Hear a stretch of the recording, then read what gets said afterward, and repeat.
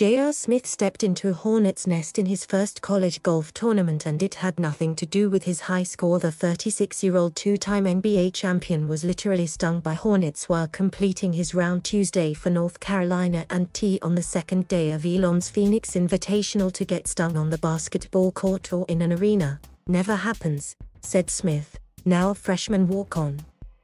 That's one of the very few things you don't have to worry about other animals. When I got stung, I was like, no way. The Hornets just added to the sting of Smith's birdie-less round of 8 over par 79 on the Donald Ross-designed layout. Combined with his 2 rounds Monday, he finished at 29 over 240 in 81st place out 84 entries. Smith said he's determined to improve because he knows others are paying attention. He communicated with Phoenix guard Chris Paul after Monday's 2 rounds and heard from ex-NBA teammates as part of a group text. I got a lot of great feedback, Smith said. Chris Paul was telling me guys were talking about it in the locker room. Guys are really looking for my scores, so I got to take care of business so when I see them it ain't going to be too much backlash. Still, he made an impact at the event. Well, after the round, playing partner Mason Watley of Presbyterian went to have a photograph with Smith. He has made golf cool for people, Watley said. When the Hornets attacked, being an ambassador for the game was not Smith's top priority. It happened on his 3rd hole of the 3rd round at Alamance Country Club. His tee shot went off the fairway and became embedded in pine straw.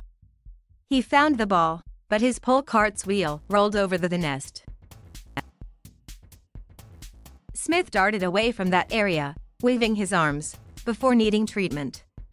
Smith, along with playing partners Florian Blatty of George Washington and Watley, were granted a 15-minute break as other groups played through. I tried to turn it into a positive, Smith said, referring to suiting up while ill in the NBA.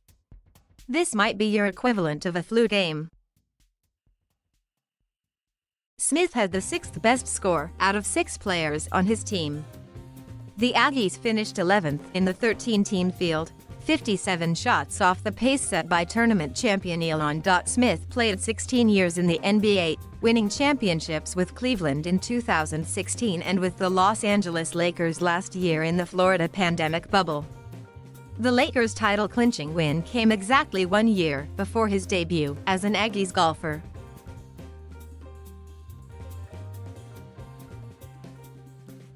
Thank you for watching.